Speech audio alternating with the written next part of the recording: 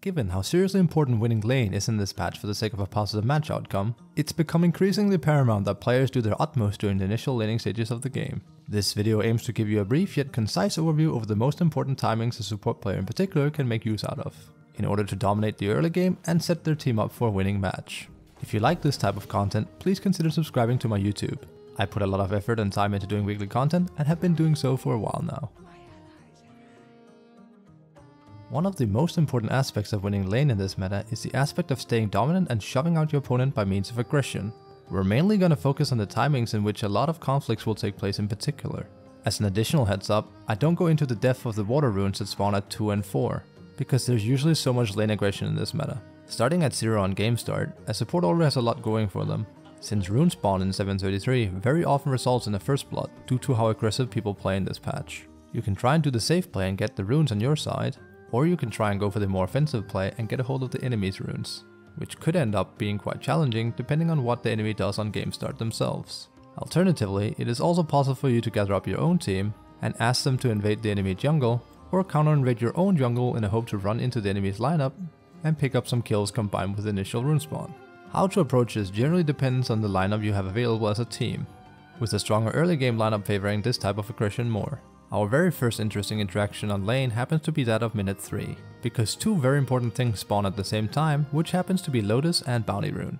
Lotus spawns right next to your lane and is a very powerful usable item in order to heal yourself or your ally, on top of giving mana. This can be crazy strong for winning lanes since it lets you clutch heal on demand, making it so much harder for the opponent to kill off a hero. Even more so, because the Lotus is such a coveted item, it is not at all unlikely that a scuffle will take place for it. This scuffle in of itself can often result in a kill, and you can use this as an opportunity, but should also be aware of the deadly circumstances if you're not careful. The other objective is the enemy bounty rune, and while it's often the easier target to steal, you'll be leaving your lane partner on his own for a brief moment, which doesn't have to be bad, assuming he doesn't end up getting killed. The benefit if you manage to snatch the bounty rune is that you'll be giving everyone, including yourself, a bit of extra gold, and you'll be denying the mid hero in particular the ability to run up and refill his bottle, which can seriously impair how well he wins mid against your mid laner. It's a double whammy. Next up on the list is minute 5, which is that of nighttime happening. This one was always there, but it's so much more prevalent now because during nighttime, every hero on the map now gets 15 flat movement speed. This buff isn't given for no reason either, and is clearly a way to encourage people to spur into action and skulk around on the map, promoting ganking of every kind. You will now have an easier time when you briefly leave your initial lane and trying to score a kill, whether it is trying to do so on the mid lane or going for a kill on your opposite side lane. This is also exactly why the nearby teleporter is as strong as it is. By utilizing this timing, your added movement speed as well as the now shorter sight range of your enemies, you can so much easier get the jump on them, which can result in some juicy early kills propelling your team forward. At minute 6, we'll have a repetition of minute 3, in the fact that the same rules still apply, and the support player will have to decide whether or not they want to focus on acquiring the Lotus or going for the bounty rune steal. Furthermore, this is also when the first power rune spawns, which, when utilized by your mid player correctly, can completely change who's in charge and who's not.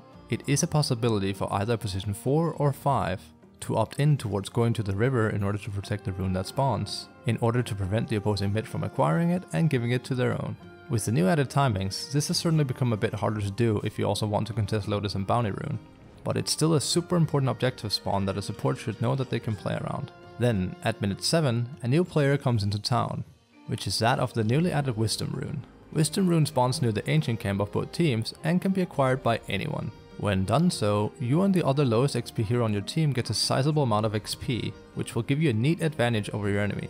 This timing is very important, because the clever support player can opt in to actually trying to steal the enemy wisdom rune at the time it spawns. And if it's a timer you're not thinking of, it might very well be that the enemy support plans on doing it to you. If both enemy supports grab a hold of each wisdom rune, the two of them will juggle XP between each other, and since they're very often the lowest XP on each team, they now each search up way further, and often makes them very close to level 6, which is downright dangerous. From here on out, we have 2 repetitions that happens before the game turns from nighttime back to daytime, which is at minute 8 where another power rune will spawn on the mid river, and then once more at minute 9 there'll be yet another Lotus near the side lane, combined with the bounty rune spawn in Radiant and Dire Jungle. Finally, we arrive at daytime, which happens exactly at 10 minutes, and things get a little bit more calm. Heroes now lose that extra movement speed they had, and everyone has more natural vision than they had before, unless you're Bad Rider. These are the first 10 minutes of the game that are absolutely essential for your success in this patch, both as a support and a core. While a lot of these objectives is something the support preferably has to run after, doing so might be impossible without the aid of a core, mainly that of Lotus. There are certainly a whole lot of timers associated with this patch, and while it can be very hard to remember, making the effort to do so and making use out of them will significantly impact the overall quality of your game. You have your work cut out for you as a support in this patch. But in this difficulty of timings also lie the potential for setting up a game super hard for the rest of the team. You really can be a massive game changer this patch when you get the hang of the first 10 minutes of the game. I hope this video proved insightful to you, and if you like this content, I would yet again love if you would consider subscribing to my YouTube channel to help my content grow. I can also be seen live at twitch.tv/FabKyobashi, and there's also a Discord group in the description of the video, where you can chat with people and get a hold of me for any game related questions. Thank you for watching, and best of luck in both remembering and utilizing the very important timings this patch has to offer.